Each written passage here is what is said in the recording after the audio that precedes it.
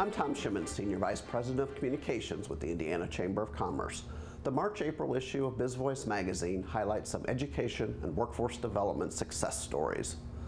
Goodwill's Excel Centers are providing adults with the skills they need to, pardon the pun, excel in both their lives and careers. The Crossing Schools Network is delivering similar advantages to young people, preparing them with hands-on job experience and classroom learning. We go to the International School of Indiana, where students from a wide variety of backgrounds are benefiting from a diverse curriculum and taking the next step in their education pathways. An additional 15 stories and columns highlight K-12, post-secondary, and workforce development initiatives that fall under the Outstanding Talent Driver of Indiana Vision 2025.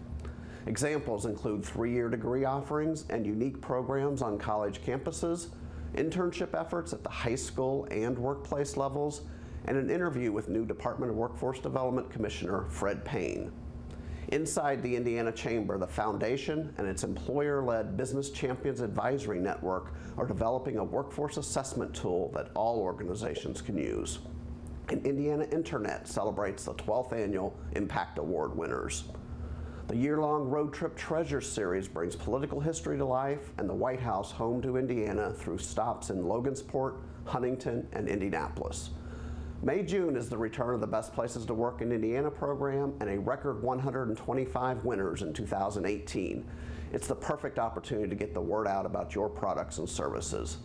BizVoice has earned 84 national and state awards over 19 years. Enjoy the current issue at bizvoicemagazine.com.